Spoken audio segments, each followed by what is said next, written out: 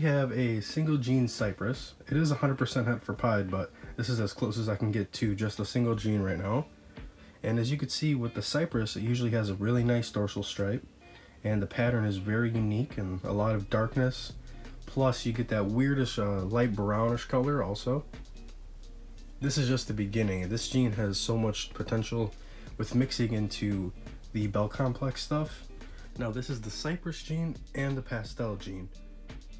As you can see, the pattern is still very vibrant, and you get a lot of the darker tones coming out from the Cypress. Here we have a Cypress pastel yellow belly. As you can see, the Cypress works very well with yellow belly, and the pastel just alters that color to make it pop. Now the yellow belly has the flames, the Cypress is going to alter up that pattern, keep a lot of the dark hues, and we get this snake. Here is a single gene honey. Once you pair this gene with the Cypress, that is where the magic happens. These genes together make the beautiful snakes. The honey is basically a bell complex animal, so if you bred a honey to a honey, you will make some blue-eyed leucistics. Here we have a Cypress honey yellow belly. Now when you put these three genes together, you see something very dramatic and something very clean looking. This snake will stay this really rich color all the way until adulthood.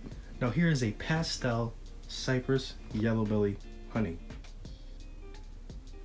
As you can see, the yellow belly and Cypress work very well to make those deep, dark, rich blacks.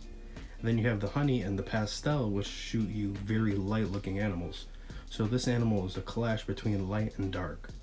Here we have a red striped Cypress. Now this combo together makes some very nice coloration on the snake. We have some kind of reddish hue, and we have some granity sides due to the Cypress being there. Really solid combo. Here we have a Cypress asphalt. Now I could totally tell that this looks way different than a Cypress yellow belly, and I kind of wanted to see what would happen if I did another yellow belly complex-ish animal with the Cypress to see if it can achieve the same results or better. And by the way it's looking, I think with asphalt it's going to make everything pop way more. Here we have the grand finale. This is a Cypress champagne. This little one hatched out, not looking as dark as it is now, but now with age, it's totally getting that very grainy side that we usually see with Cypress combos, and also has a very nice coloration. It makes the champagne very dark.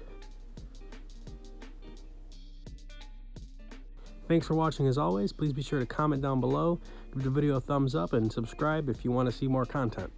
Thanks, and as always, have a great season.